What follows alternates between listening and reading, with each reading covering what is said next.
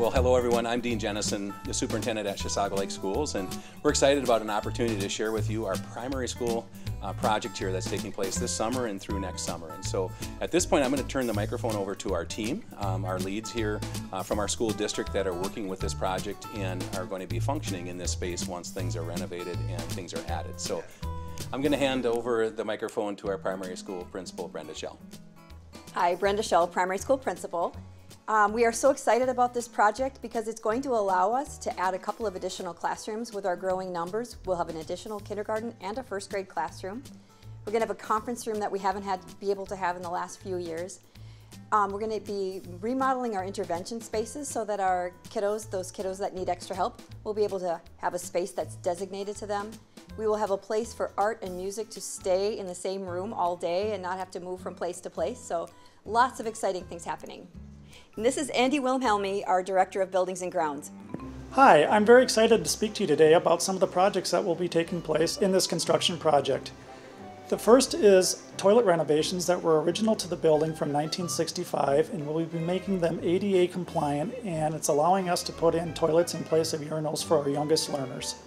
In addition to that, we'll be replacing the boiler system that was steam and hydronic. It'll be much more energy efficient. It's going to allow for a much more comfortable learning environment for the students while returning a cost and savings at the same time, increasing energy efficiency for the district. Now I'd like to turn it over to Michelle Kleist. Hi, I'm Michelle Kleist. I'm the Director of Community Ed here at Chisago Lake School District. We are excited, just like Brenda, we're seeing some increasing numbers in our preschool program. So with this additional upgrade, we'll see an additional classroom. And then next year, we'll gain back our muscle room, which will allow our kids to have a break from the classroom and be able to go and turn into some physical activity that they need outside of our classroom spaces. As well as we are also gaining a family access or a family changing room that allow our youngest learners, our babies to our 2-year-olds, to be able to have a space to go and have diaper changes and have family access to that restroom as well. One thing we're really happy about is that the primary school is getting some upgrades, and that really comes from savings that we had in our other projects, so that's a tribute to John and ICS and Wold, our architects who've worked with our other projects, which were closer to $70 million. Well, from that we had $3 million left over that we're using for this project, along with the sale of the Lakeside property. We're combining those things together for about a $4 million project. So we do want to say thank you to our communities for that bond in 2017, but also to those that have worked with the project to help us have money to do something at primary school. And as Mrs. Schell mentioned as principal, there's many things to be excited about, from dedicated art space, music space, intervention spaces, renovated bathrooms and toilets, things for early childhood, safety upgrades, but also those boiler upgrades that were spoke of. Those are all huge because it is a savings when we have those efficient boiler systems and other things that we're doing. So we're very excited about that. And finally, we're just very happy for the students. Ultimately, the students and the staff, happy for both of them, as they're the ones in the classrooms every day getting the job done. This is a behind-the-scenes stuff that happens to create wonderful learning environments for our children, and this is what the community has been committed to. And if you look around the area, the facilities in Chisago Lakes are second to none. And so we're just really excited that our communities continue to support us as they do, and excited for our students and staff to come back in the fall and see all these upgrades. And then the ones that will be done next summer, you know, when this is fully completed, we'll have a grand opening like we've done with the other facilities and have an opportunity to celebrate all the good things that have been done. So thank you for your support, community. We're going to lead now into a tour, and Mrs. Schell, our principal, will lead that, but the others will be a part of that tour as well. And so here we go. Hi, I'm Brenda Schell, again, principal here at the primary school.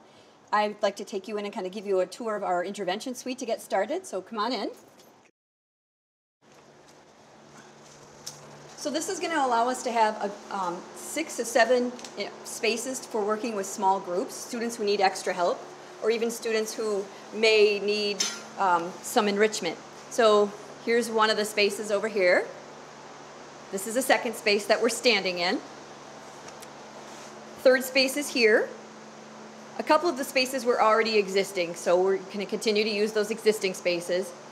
The space in front of me is a space where the paraprofessionals, it'll be storage for the materials needed. It'll also be a place for all of our paraprofessionals to keep their things, and a kind of a quiet, so as they enter the intervention spaces, those are quiet spaces. So here another one, and then up in the front is the bathroom that Michelle Kleist was talking about.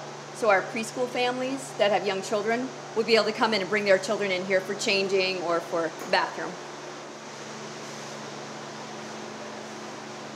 Right, so we're going to head on down to the early childhood wing of the building.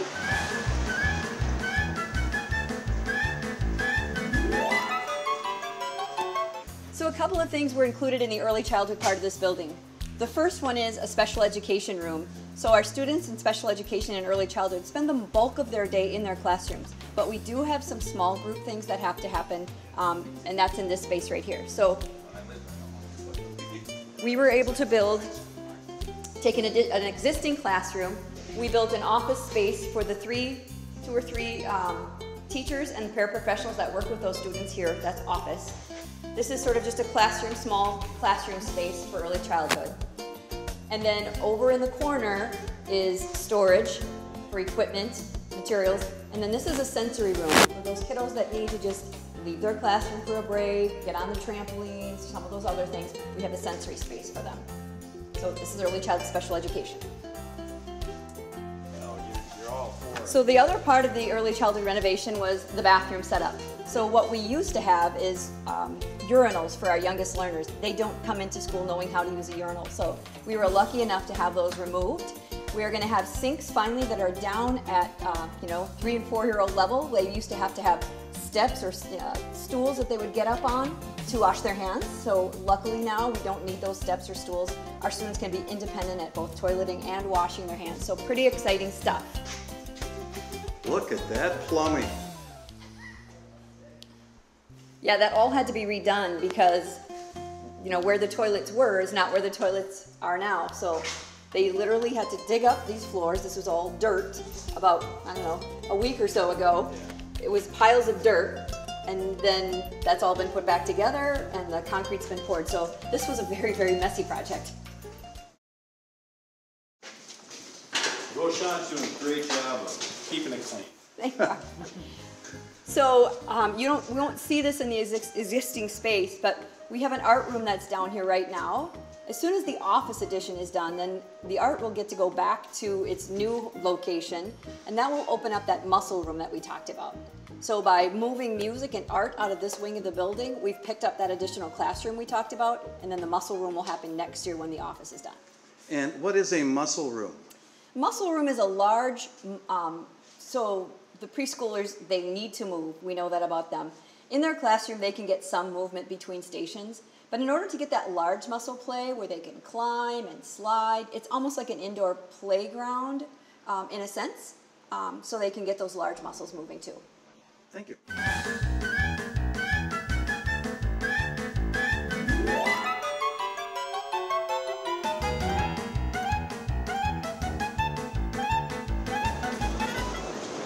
So we're going to head outside to the new office space. So this is the new, what we are calling the office edition. It's really not just an office edition, but we'll have a new main entrance secured. We will have a new teacher workroom and staff lounge, because the staff lounge was in that intervention space that I just showed you. So it's not that we need a new lounge, but that was the space we could allow for intervention. So there will be a staff lounge and a new health room, because our health room has just not been large enough to do all the things we need to do. We haven't been able to get a good, if we had to get a stretcher or a wheelchair into that health room, it's been really tight. So new health room, new staff workroom and lounge, and then new office. Principal's office, main office will be out in this footprint here. All right. One of the other things that's going to happen with this office addition is that this will free up the space for where our health room is, my office, and the main office. That's going to become a special education room for our youngest or K1 learners that have our highest needs students, autism, Down syndrome, those kinds of disabilities. They will have their own designated space in this area right here. That will come with some equipment storage, some sensory space, all for those K1 special education students.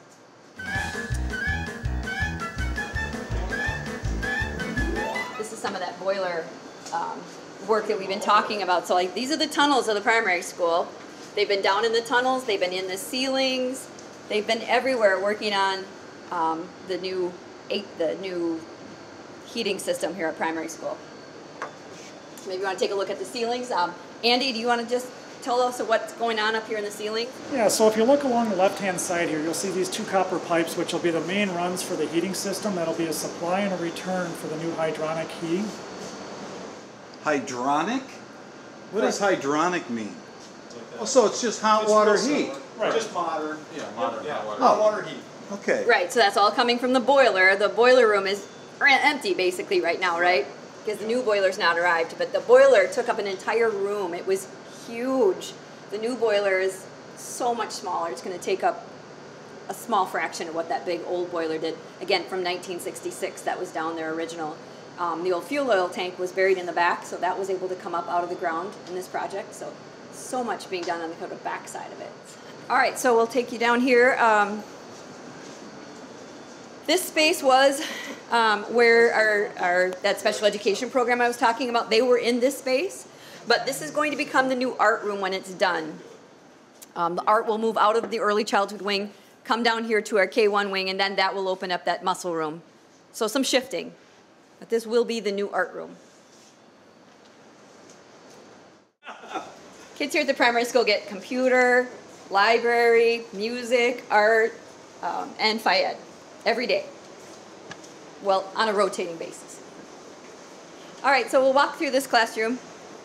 So this was an office area and then one very large kindergarten classroom.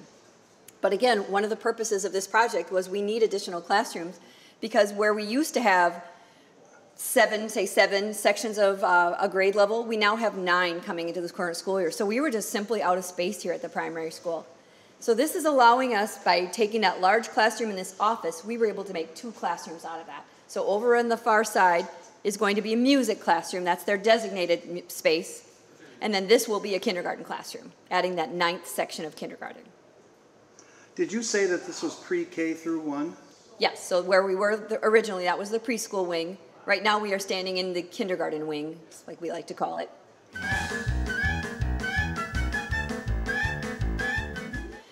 So over here is another one of our bathroom renovations. This is in that kind of kindergarten wing.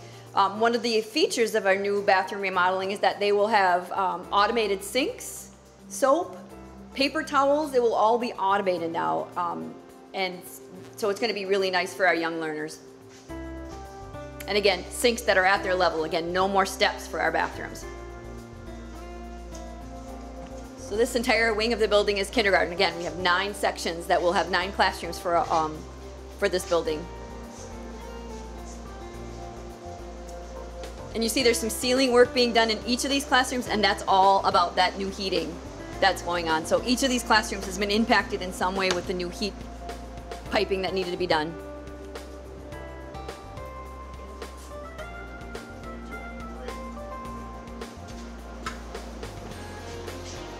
All right, so we're heading down kind of the end of our kindergarten wing and moving into 1st grade. So over here was a big old kindergarten like storage room.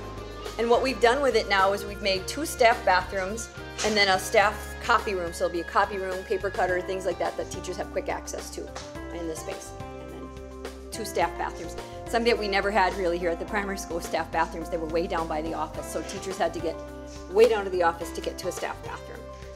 So that's a really nice feature for us. This is now going to be a kindergarten room. If you want to walk over here, I'm going to show you some of this original carpet from 1970s that, by the way, we were just able to take out of here. This carpet has served us well.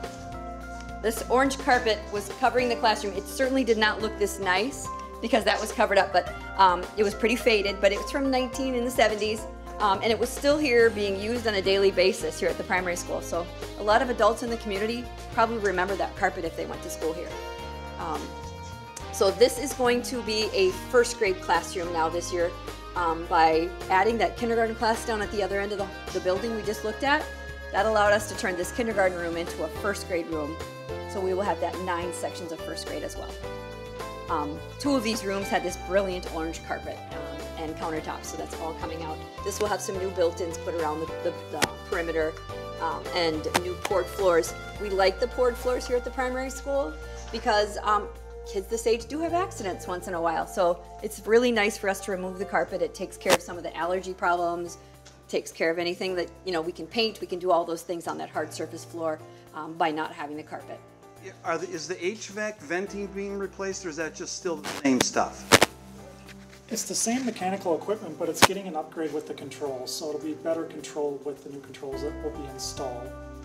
Okay, so the same ductwork. Same ductwork, same mechanical equipment that's located on the rooftop. Yeah. Then along the perimeter is where the radiant panels, and that's where the new heat will be installed. That will be installed in the ceiling and will radiate down on the outside of the classroom. Ah, okay, thank you.